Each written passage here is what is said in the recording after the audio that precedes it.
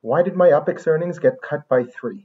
If you don't want to ask yourself that question, you're going to want to watch this video, and I'm going to teach you how to ensure that your UPX earnings remain where they are. I'm YK2012, founder of the Upland Guide. I'm here to unlock the secrets of the Upland Metaverse.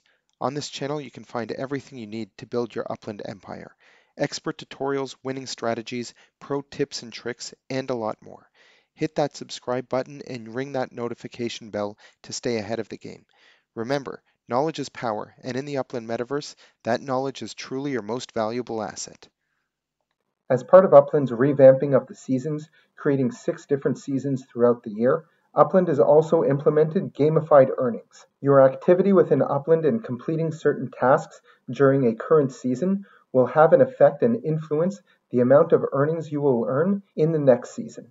What we have known up until now as the UPX earnings on the properties that you own are set at 14.7% annual yield, this has now become dynamic through these gamified earnings. The new base earnings in Upland have now been set to 4.9%, which is 1/3 of 14.7%. By completing a number of tasks during the current season, you will be able to boost your UPX earnings for the upcoming season. There is a long list of tasks that you can complete, and these tasks can change from season to season, so make sure to check out the link in the description below to see exactly the active tasks for the current season.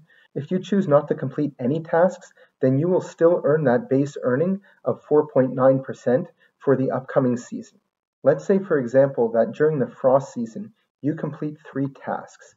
That means that for the period between April 1st and May 31st, you will earn 9.8% yield on the mint price of the properties that you own. And during that blossom season, which begins April 1st to May 15th, you will have another opportunity to complete these tasks again to set your earnings for the next period between June 1st and July 31st. So if you don't want to have a 2-month period where you're missing out on your UPX earnings, make sure that you do complete these tasks on time. There are some that are super easy, and you can watch this next video to learn more, and check out the link in the description below to find out all the details about the different tasks that you have to complete and when they need to be done.